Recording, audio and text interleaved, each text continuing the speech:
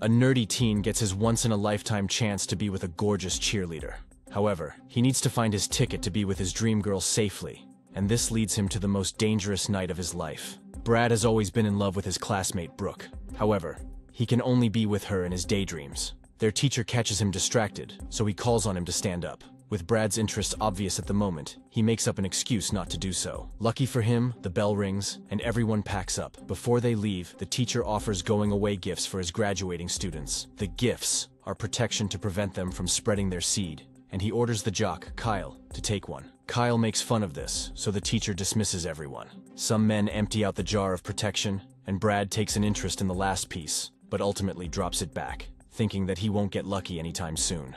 As they leave school later, Brad insists to his friends, Leah, Seth, and Josh, that he and Brooke are meant to be. The others, however, aren't convinced since the woman doesn't even show any interest in him. Brad argues that he and Brooke have been sitting next to each other in class for years since their surnames are alphabetically close. He also believes that they look good together, and to prove this, he shows them Brooke's cheerleading photo, where he's in the bleacher in the background. This convinces his friends that he's obsessed, and Leah points out that his crush doesn't even know his name. As if to prove this, Brooke taps on Brad's shoulder but calls him Rod instead. Leah corrects her, and the woman brushes it off before asking Brad to help her pass her biology exams. Stunned, Brad immediately says yes, so Brooke writes her number on his palm and tells him to drop by her house to tutor her. After she leaves, Brad declares that this is finally his chance to be with Brooke. 4 nights later, Brad's father, Ben, teaches him the importance of his first experience. However, he's only talking about his first time driving his luxury car. Afterward,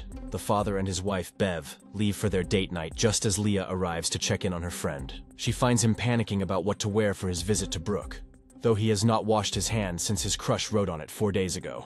Leah finds this disturbing, but she can't bring herself to let him humiliate himself. With this, Leah gets him to practice talking to his crush. Brad uses a romantic line he's planned out for Brooke, and Leah gets enticed by this. Because of this, she leans close to him, only to get disappointed when Brad breaks from the act, reminding her that his line was meant for his crush. Brad soon drives up to Brooke's house and nervously rings the doorbell. The beautiful woman answers the door, but Kyle is also there, insisting on going to a party instead of studying.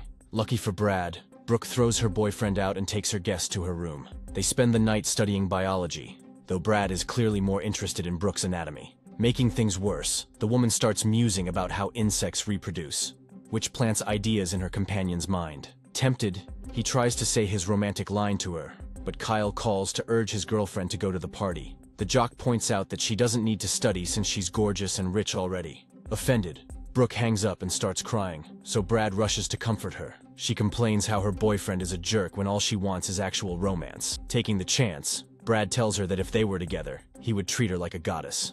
Touched, Brooke asks him for a hug, and the man happily complies. The emotional woman then kisses him, much to Brad's surprise and delight. He confesses how he's dreamed of being with her, and his romantic words excite Brooke, so she pins him down and makes out with him. Before taking things further, however, Brooke asks if he has protection. Realizing that he doesn't, Brad promises to return before hurrying away. He speeds to a grocery store to buy what he needs, but a homeless man corners him and offers to wash his windows. With no choice, he allows the man before running across the store. When he finds what he needs, he realizes that he has left his wallet in the car, so he goes out to retrieve it, only to find that his father's vehicle has been stolen. This forces the desperate teen to file a police report, though Officer Austin notes that it's unlikely for them to retrieve the missing vehicle. After this, he goes to a payphone to call Brooke, but her number on his palm has been smudged. Meanwhile, Josh and Seth wonder how Brad is doing while Leah mulls over how she felt for her friend earlier. Just then, Brad calls them and asks Leah to pick him up. To make things easier, he promises to take a bus to meet her halfway back to their neighborhood. With that, Brad gets on a bus, but he spent his last change on the payphone. He asks the driver to let him off the hook, but the man is tired of getting stiffed out of a fare.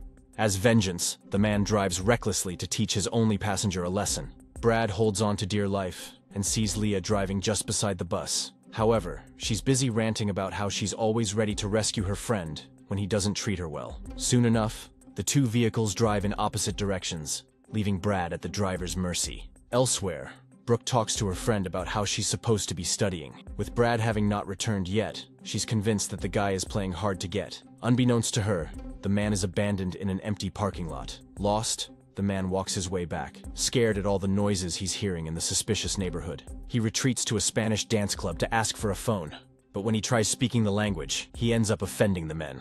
Thankfully, the owner's sister takes an interest in him, and he ends up dancing with the woman instead. This also leads him to hold on for his life. To his luck, they just participated in a contest, and he wins $100. Brad then retreats to the bathroom and runs away. Coincidentally, he comes across his father's car, so he blocks the vehicle only to get hit. Still, he tells the gang driving the car that it's his father's. The men threaten him, yet Brad hesitantly tries to prove to them that the car belongs to his family. He slowly walks to the car to retrieve a keychain he left in the glove compartment, only to find several weapons stashed there. His keychain is amongst the items, so Brad holds it out to the gang, praying that they'll give him the car back. The leader, however, invites him for a joyride instead. Desperate for his life, Brad tries befriending them and learns that they did the graffiti at the back of his school's gym. However, when he mentions that the janitor washed it off, the gang gets pissed. Because of this, the gang drives up to his school to make new graffiti on the wall. They paint a lady who looks like Brooke and urges Brad to complete it. He complies hesitantly, but eventually finds it fun. However, the gang uses this chance to escape with his father's car and abandon the teen again. After everything he went through, Brad rants about how all he wanted was just a few minutes with Brooke. As if to answer his prayers, the moon shines directly at his classroom's window, reminding him about the item he discarded in the jar days ago. With this, he breaks into the school to retrieve it but struggles to open the jar. Instead, he breaks it to retrieve the item, unaware that the meditating janitor heard him. Thinking that he's one of the men who did the graffiti outside, the man uses a fire hose at him and chases him around the building. Brad desperately runs for his life, and eventually uses a bucket to subdue the man. He finally escapes, only to be spotted by the woman and her brother from the club earlier. As they chase them down, Leah talks to herself in her car, wondering if she can just tell Brad how she feels. Ultimately, she decides not to do this and ditch him, given that he's made her wait too long. To her surprise, Brad jumps in front of her car while he's running from the siblings. Quickly, he gets into her car and hurries her to drive. As soon as they're far enough, he asks her to drop him off at Brooke's house. He hints that he's so close to finally getting his dream girl, and Leah just shakes her head, pissed and heartbroken. She rants how ridiculous it is for her intellectual best friend to fall for a shallow cheerleader. But Brad refuses to discuss this with her. With that, she gives him the silent treatment and immediately drives off as soon as he exits in front of Brooke's house. Brad shrugs this off as he reverts his focus back to Brooke. However, the water sprinklers turn on, getting him soaking wet as he rings the woman's doorbell. No one answers the door, so the teen climbs the tree in front of her bedroom but drops the protection he needs. The item ends up down the drain, and the branch Brad is holding onto breaks. This leads to him crashing into Brooke's window. There, he finds that she left a note, claiming that she went to the party instead. Just then, the police arrive since a neighbor reported him for breaking and entering. Brad rushes to escape, but Brooke's dog bites his shoe off, leaving the item for Officer Austin to find later. After running for a while, the teen ends up at a parking lot where he spots his father's other car, leading him to realize that he stumbled upon the party his parents are attending. To his horror, Brooke's dog has followed him, so he gets on a golf cart to escape. Bev sees the commotion, so Ben calls the police on the party crasher, unaware that it's his son. This leads the police into the area, making Brad panic. Because of this, he swerves the golf cart and crashes straight into a dumpster. There, the homeless man from the grocery store finds him. Meanwhile, Leah has decided to go to the party to forget her frustrations about Brad. She dresses up nicely for the occasion, which surprises Josh and Seth, given that they've never seen her looking attractive before. Back in the street, the homeless man surprisingly helps Brad get a new set of clothes for the party. He thanks the man for helping him on his mission to be with his dream girl, but the homeless man points out that they have their eyes closed when they're dreaming. He advises the teen to keep his eyes open for the real world. Dismissing this, Brad pays the man $99 for the outfit, then catches a bus to get to the party, only to chance upon the mad driver again. Thinking he won't pay again, the driver traps his arm between the doors and drags him across the road. Infuriated, Brad forces the door open and yells at the driver for nearly getting him killed. He asserts that he's endangered himself to earn money, so he angrily drops the coins into the bus dispenser. Almost instantly, the driver smiles and becomes nice. After getting off the bus, Brad goes to buy another box of protection, only to find that he's short on cash again. He begs the cashier to let him take the item, asserting that he's in love. Just then, the gang who took his dad's car arrives to rob the place. The police appear not long after, so the gang uses Brad as a hostage to escape. This begins a high-speed chase, and Brad tells his kidnappers to retreat to his schoolmate's party, hoping that this will reunite him with Brooke. Meanwhile, Leah is still struggling with her feelings despite being at the party, so she confronts Brooke. She tells her that Brad is a good person who's in love with her, so she advises the woman to treat him well. The cheerleader giggles at this, so Leah switches gears and threatens the woman and her friends if she hurts her friend. She then leaves the party while Kyle confronts Brooke, having heard the rumor that she slept with Brad.